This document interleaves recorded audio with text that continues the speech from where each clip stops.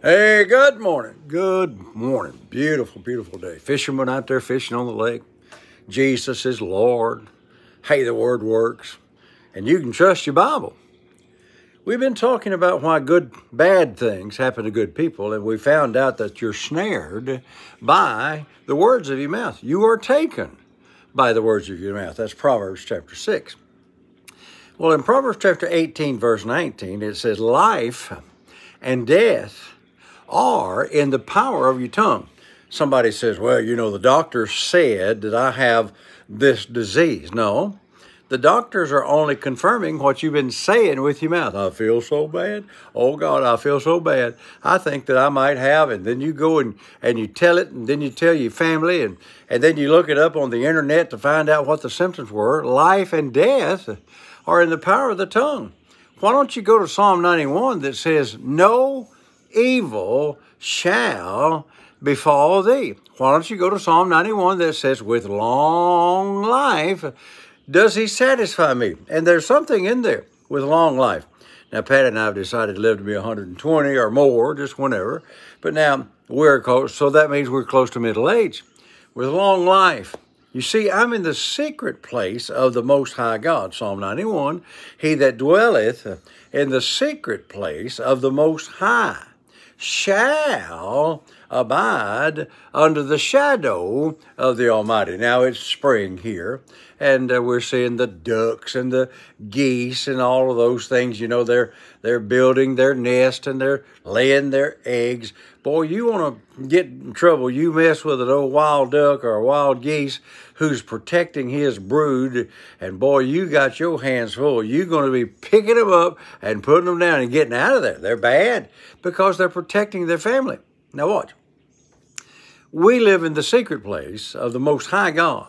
El Elyon, that's his name. El Elyon, the Most High God. That means there's nobody any higher than God. And I like to use the word like this: if he's the Most High God, then the devil is the most low devil. And so he can't do anything to you unless he steals your authority by the words of your mouth. I got to say that again, might say it a different way here in a minute. The devil doesn't have any authority. He was defeated. He can't just make you sick. He can't just come along and steal your money. He can't do that because he's been defeated. Jesus utterly defeated him in every area when he was on the earth. And of course, when he went into hell, he defeated him there and says, I want the keys of the kingdom. So the devil can't just do it to you. And then the Bible says in Proverbs, I can't remember where, the curse, causeless, cannot come. It just can't come.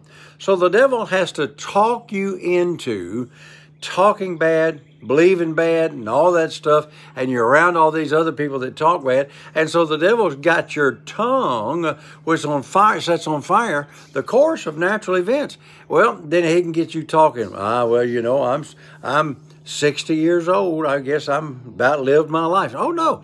That's when life begins. Moses, watch this. Moses, the Bible says, was 120, and his natural strength abated not. Well, I've got a right to live to be 120, and Caleb said when he was 81, I believe he said, as my strength was when I was 40, my strength is now, and as my ability was when I was 40, this 45 years later, I will take my mountain. In other words, I'm not laying down and just quitting because the devil says I've got to. So you got to understand, your life and death are in the power of your tongue. Well, but I just feel so tired. Yeah, I told you this the other day. I got into that trap. I felt tired all the time. I talked tired all the time. And then it dawned on me when I started teaching this, I was taken to tired by my words. Well, about a week ago, I was teaching this, and I changed my words, and I'm not nearly as tired as I was then, and I'm on the increase, and I'm going to tell you something. I'm going to sneeze. Whoop, maybe I got it. I'm going to tell you something. I'm going to be young looking, young acting, do what I want to do all the days of my long life. My tongue will take me to long life, just like somebody else's tongue has taken them to death. We have a lot of friends that's older than we are, and they're doing quite well. And we teach them these things, that you are snared by your words, and you are taken to long life, are taken to good health by your words. And while I'm on that, money comes to me in the name of Jesus. I'm calling things that be not as though they were. A lot of times I've told you that my needs were met, and I had bills that were due. But I wasn't talking about what I had. I was talking about what I believed that I received. And money always came in to pay the bills. Hey, have a great day. It's a beautiful day out here. I can see the moon still hanging on over there. The sun's up over there. I'm a blessed man. God's on my side, and he's going to let me live a long life because my tongue takes me there, just like your tongue takes you wherever you want to go. I'm a blessed man. Hey, have a great day. Until I'm with you tomorrow, saints, remember, Jesus is Lord. Thank God the word works.